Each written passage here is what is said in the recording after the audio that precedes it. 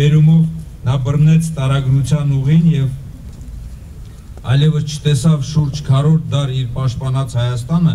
բայց որպես իսկական զինվոր երբեք չդառնացավ հայրենիքից, կտակեց վերաթաղվել այստեղ։ Ու այսօր մենք կատարում ենք մեծ ֆիդայու եւ հրամանատարի վերջին կամքը։ Նա այսօրվանից կննջի մի բարձունքում, ուր հանգչում է իր հրամանատարը, Զորավար Անդրանիկը, եւ ուր հանգչում են մեր այն հերոսները, ովքեր դարավերջին պաշտպանեցին նաեւ Սեփուհի ջանքերով կերտված Հայաստանը։ Զորավար Սեփուհը գաղափարի իսկական նվիրյալ էր,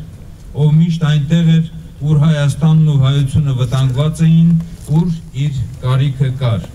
Դրա շնորհիվ էլ մեծ ավանդ ունեցավ ինչպես Արևմտյան Հայաստանում ֆիդայական շարժման ծավալման,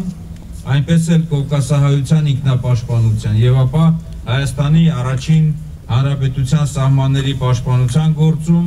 եւ դարձավ հայ ժողովրդի երկու հատվածների այդ շրջանի պատմության մի մասնիկը։